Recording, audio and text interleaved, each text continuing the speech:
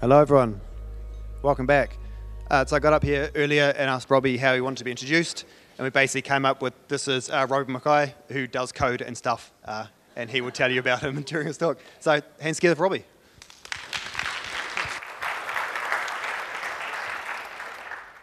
Right, thank you. So hi, I'm Robbie. As I said, I do code. Just to kind of start with a bit of background about like why this talk and why do I care? Why does it even matter?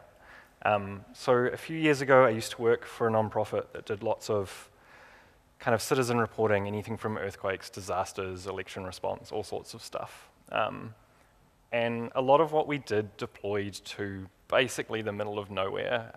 Memorably, I think the first project I worked on when I got there was deployed in the Central African Republic, which had like at best dial-up internet, right? It was very slow, very patchy, and we were at the time trying to make like offline work with the beginnings of local storage and some kind of app cache, and but none of it really worked at the time, right? So part of this talk is me kind of going like, if I were to build it all again, if I were going to try and design something actually to work with 2020 technologies, what might it look like? And there's kind of a couple of bits to that. Like the other bit of that nonprofit in particular is that a lot of the data we had, we didn't necessarily want to have. They did things like human rights reporting in countries that didn't necessarily like you doing human rights reporting. And you don't really want to send all the data back to a central server where they can look at it all and check what's going on. You want to keep the data on one machine and send it to the other machine and just keep it there, right? So that's kind of part of the motivation. The other part is this. This is what a lot of offline apps still look like, right?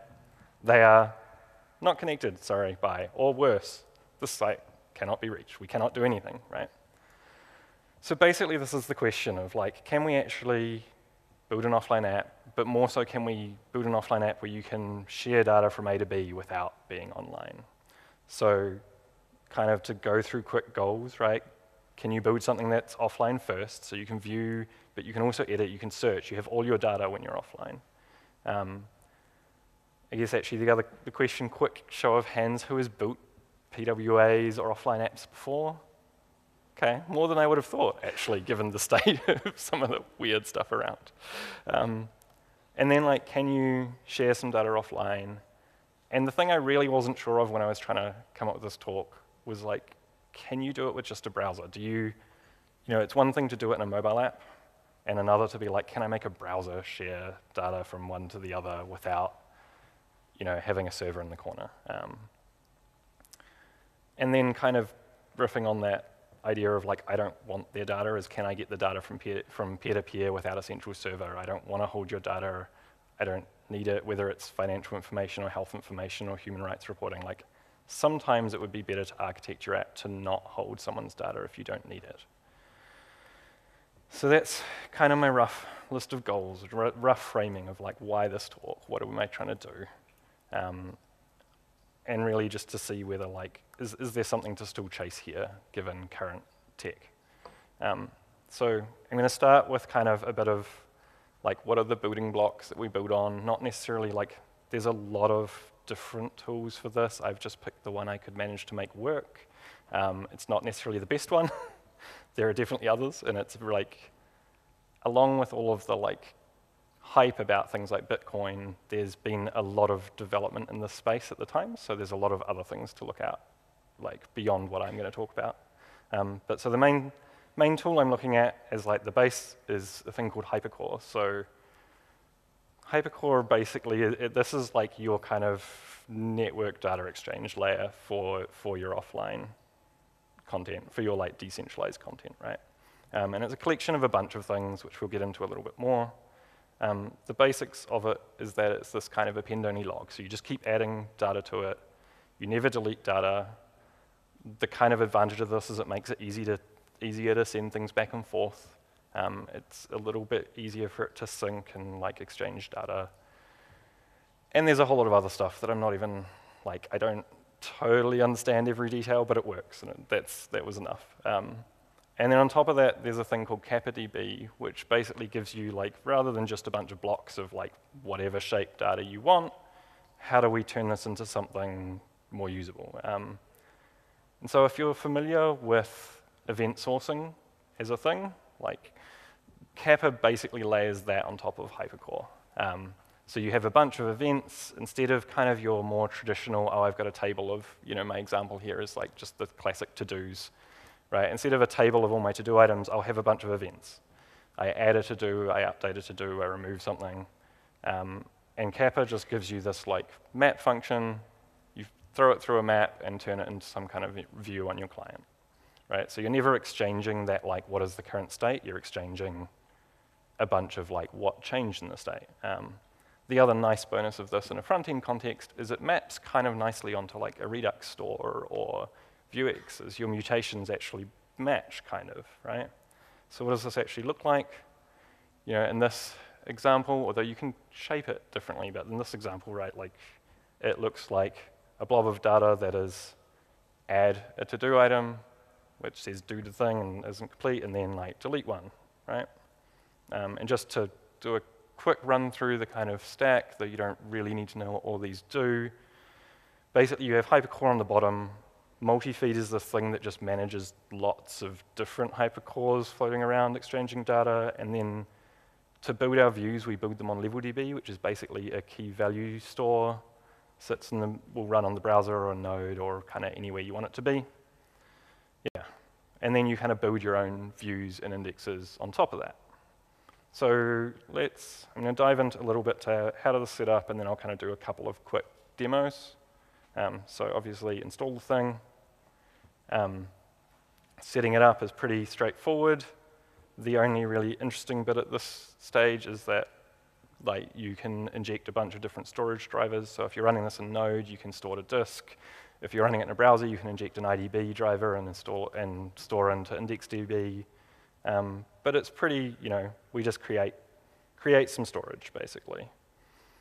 And then if you want to do something with that, so we set up a writer. So that basically gives us a feed of, in Kappa, you can get a bunch of different feeds. Most of them will be read, but you get what you say, give me a write feed. Then I'm going to add something to it, and that just pushes it onto that append-only log. Yeah, and then to get data out of that again, you need some kind of view on top of it. So we have a record view. We're just giving that another LevelDB storage. Nothing really revolutionary. It's kind of all just set up at this point. And then each view kind of adds a bunch of API calls onto whatever API, whatever you named it. So in this case, records, right? So this would just give you an API to go and like get all of the data that's got seen from anyone and log it all out. So I'll give you a quick example stepping through this data. Let me just see if I can switch screens. All right, can we see that? That's a good start. All right, so this is just stepping through that data I had before. So we add this like put record, so you add a to-do, and then the second line is just our current state. So you add a to-do, then we add a second one, so now you've got a list of two, fairly obvious, right? And then you add a delete onto your log, and so that removes one of those, and then you might add an update that marks this one as true.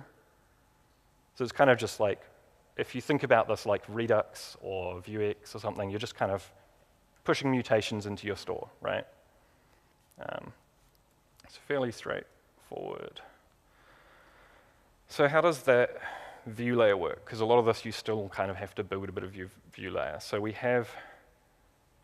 create our view. This DB here is your LevelDB object coming in, just so that we know what that is.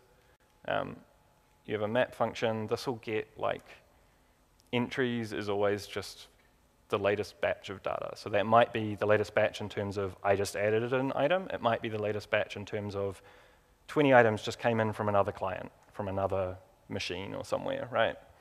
Or it might just be we're restoring everything and it's rerunning this, re-indexing. And one of the neat bits of Kappa as well is like you can bump versions on these so that it will re-index the whole thing when you bump the version on it. So you're in a batch. We're doing a pretty basic implementation in this instance. We're just mapping everything, either turning delete or put into this batch, then just goes into LevelDB at the end. So it's kind of just pushing everything into LevelDB.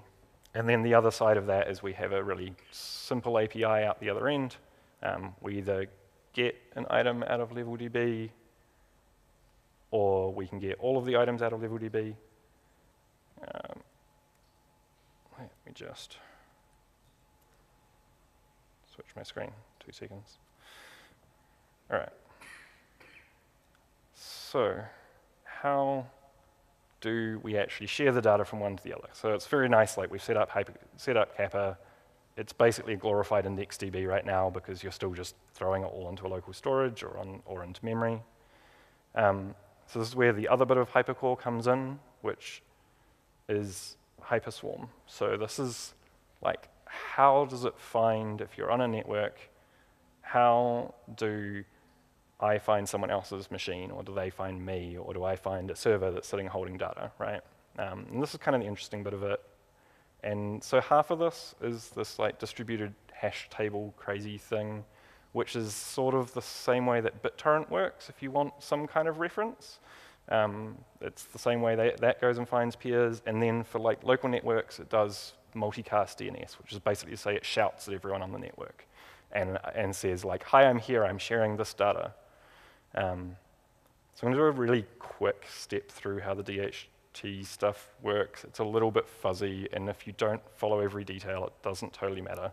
But it's kind of worth going through a bit. So basically, the idea of this like distributed hash table or routing table, right, is that we assign kind of every peer some kind of value on like the circle is basically our space of addresses, right? So we assign every machine, every peer on the network a value. And then if you want to go look for something, you basically ask the closest peer. So you say you're looking for this pink thing here, you know you want value XYZ, and it will find the nearest machine to that, right? And sometimes you'll kind of find the nearest machine and we'll go off and ask another machine and they'll send back a response and we do a few iterations of this, right? So basically you kind of iterate through and keep going until you find the closest possible value you can get, and that'll give you like the address for that peer. The exact details of that are like some really horrifically long academic paper. So that didn't even have pictures, so I kind of gave up. Too hard, too much for me. But the actual like, how do you use this and how do you make it happen is not nearly as complicated as it might sound, right? So this is all of the code to like join a swarm and replicate. The main bits that matter are you call join on some kind of topic. And you can see on this first line that I forgot to highlight. The topic is just some kind of hash. So this is the one thing that you need to share somehow with any other peer beforehand. It's kind of the equivalent of like a big long Google Docs URL or something. You need to send them like, this is the ID of my document and my data. So you join that topic, it goes away and does all that complicated DHT stuff to find people. And you wait for a connection. And then we come back, and once you've got a connection, we basically, the main part of this line that matters is that like core replicate bit, which basically generates a stream of like, here is all the data I've got. And we fire that over to the other person, they do the same thing. Suddenly we all have each other's data in a big pile, and then you let Kappa kind of handle the rest of that, right? So alongside that, you can just kind of listen for what actually changed. So I'll show you, I'll switch my screen, and I will show you how this works again. So this is local network. I mean, I'm online, but this would work whether you were just tethered to your phone or anything. Obviously, you need some connection between machines, but so we run this, the swarm connects, they both shout about having new peers. They're shouting twice because they will actually connect over like UDP and TCP, just in case. And then if we type a message, ignore my junk, it just adds that to the log. So we're just listening standard out. And you can see like that syncs over to my other client over here. And so we can send messages back and forth. Really uninteresting as a demo, but it shows that we've connected at least. This would work with only a local network. It would work if you were somewhere out, on somewhere back at your hotel still. Pretty, I don't know, it's kind of neat. Like it's kind of fun that you can just find people, and like the MDM, the multicast DNS will just find people as well. When I was first working on this, I was doing it like sitting in a cafe with no internet, just like a couple of machines going, can I make this work? Oh, it actually sends messages. So then the tricky bit of this, though, to answer that question I said earlier is like, can we do this with just a browser? The answer is kind of not, sadly. If you're in a browser, the only way you have to talk to other people is hit a server somewhere that you know about, or talk over WebRTC. And so there's this additioned hyperswarm that'll do some of that, right? So it'll either proxy hyperswarm over a local server, or it will build a whole DHT network, a slight modification of it over WebRTC. It gives you your signaling server and everything else that you need. So in the case of like, if you're doing an Electron app, you can just bundle this in. It's really easy. It's one command, it runs. If you're doing a mobile app, you can kind of run this in the background. But you're kind of stuck if you're just a browser. You need to have some way to load it locally, right? There's all sorts of weird things you could do to kind of bootstrap WebRTC, but none of them really work. All right, so just to give us a more concrete demo of this, though, I'm going to jump in and I'm just going to switch it again. Sorry. So we've got a to-do list, the classic, like it's literally the 2 MVC with the PWA layered on top. This is all built in Vue. So, and I credit to someone else who I will have credited somewhere later in my slides who built this app in the first place. I just added to it. So it's kind of a standard Vue setup. You have Vuex, which if you don't know Vue, but you know React is like Redux, but for Vue. We have a really simple data store. It basically has edit, delete, Mark has done, like toggle on and off. It has all the standard things you do with a to-do. And then to kind of connect into that and add our KappaDB and Hypercore, we have a little plugin that just adds into Create Store and adds a plugin.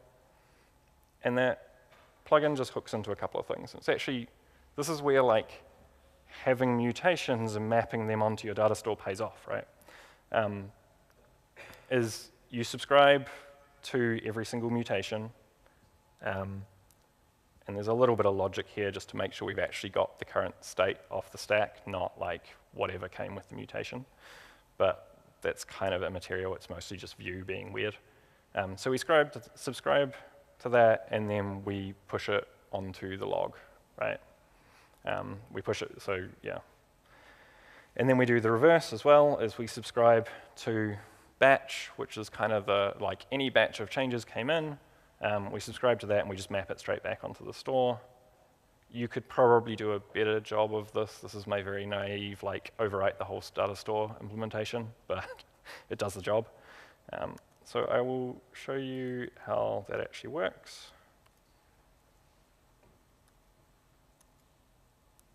And we'll see if I can successfully break it as well. All right, so we have a to-do. This one's already been running, so you can sort of see in the log we've already connected to the peers.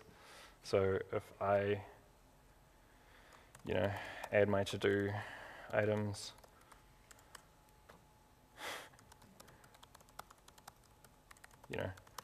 this was me yesterday. You can see it instantly updates in this other window, right? And you can delete them. You can mark them as done. It'll all kind of sync.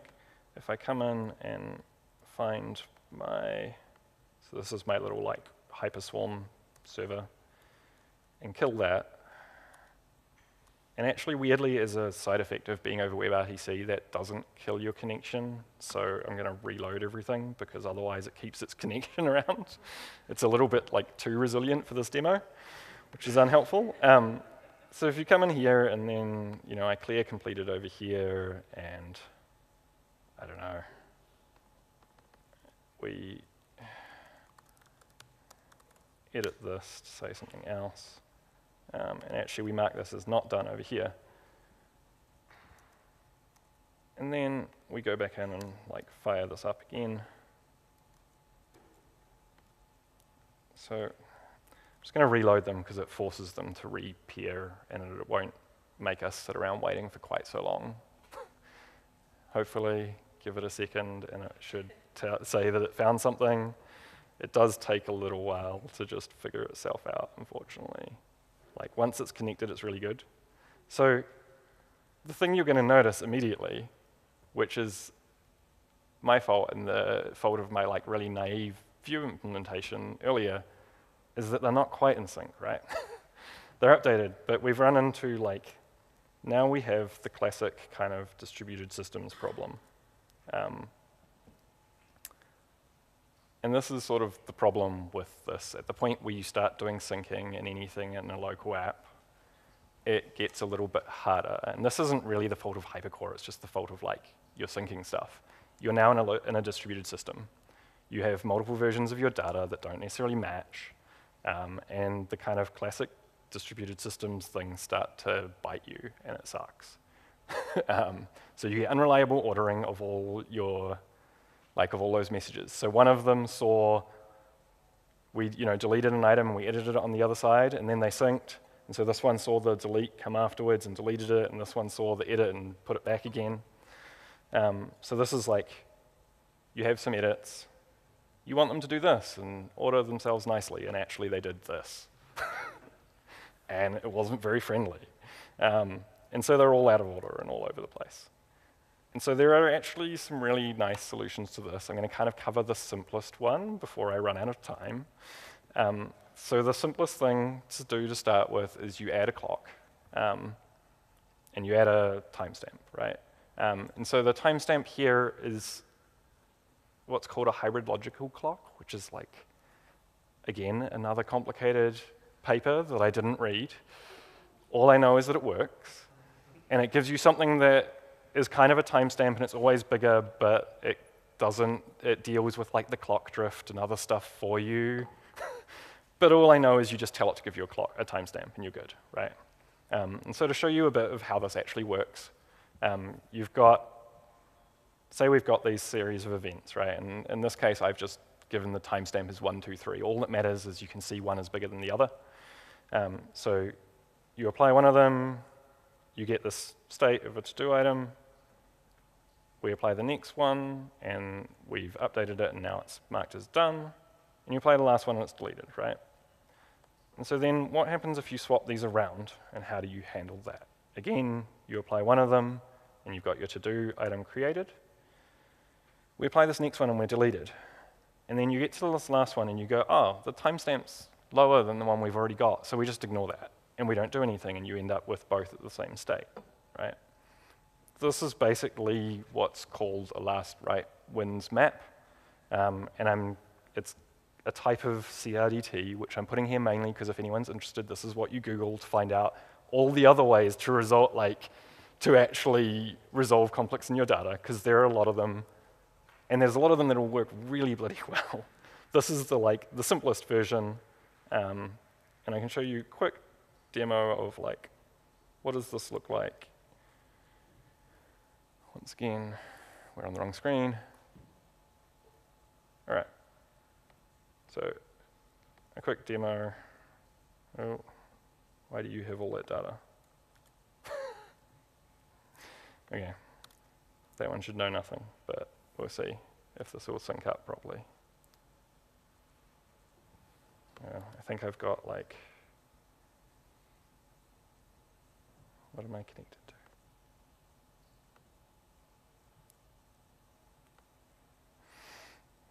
I don't think these things are connected to the same thing. They should be talking to each other, but I think one of them's talking to the wrong one. I'm just going to delete all our data for a second, and so all of this in both of these is running in IndexedDB. So I'll just delete everything and see if we can get this to actually do what it's supposed to do. Yeah. Press all the wrong keys. Of course, because we're live. Okay. With some luck, we can try this again, and we'll do the same little like delete whatever. Have you found each other yet?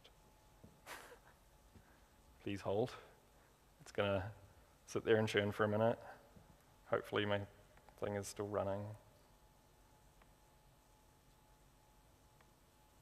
It might just implode. So in theory, this is like implements all of that last write wins map pretty naively. Basically, we just keep track of the timestamp on top of everything. I'm not sure if this is going to actually find itself. That's really annoying.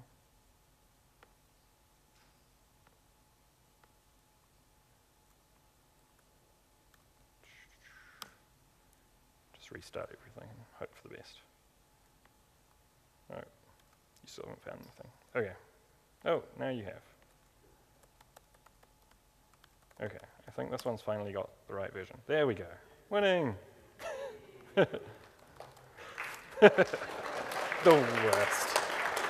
Why would I decide to do a live demo? It's just asking for trouble. All right. So once again, we'll delete this one, and we'll change it over here. And then we'll fire up this again. Oh, wait, did I just forget? Yeah, I did. Sorry, I forgot to like reload a window, and so it didn't actually disconnect at all. We'll delete you. Okay. Run the server again. All right. Hey, you have the same state. It works.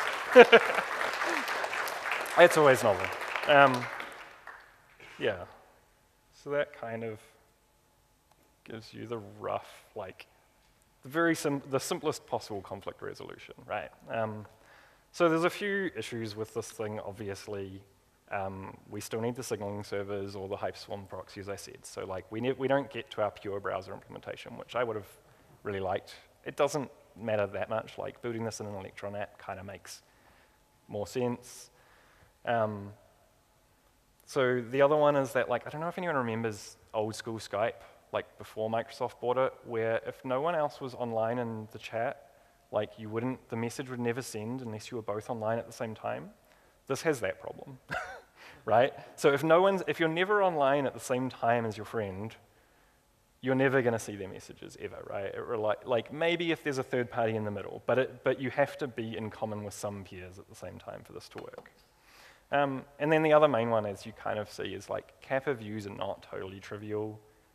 There's some other neat things, but none of them quite work yet, so it was the one I could get to go. And then just to kind of talk through really quickly, like why is this interesting? Like what is this actually, who actually uses this in reality? These guys build a whole like distributed shared mapping application on this that uses KappaDB. They ship, unsurprisingly, Electron and a mobile app, and then publish to web. This thing is actually pretty cool as a thing. Then there's these guys who built KappaDB in the first place, so they're kind of like distributed, decentralized Dropbox and a bunch of other weird grouping things, right? It does things, it works. So then coming back to like my original question is like, can we actually share some data while offline? Yes, sort of, with the caveat that you need more than a browser, right? So we can view and edit offline, we can share some data with our internet, we can share some data with our central server, we just can't do it with only a browser, right? Yeah, so there's kind of the like, this is a thing, it's not what I would say is production ready yet, but it's worth playing with. And increasingly there's a bunch of layers on top of it that are really promising. It's just a matter of like, keep an eye on which ones are actually winning, right? So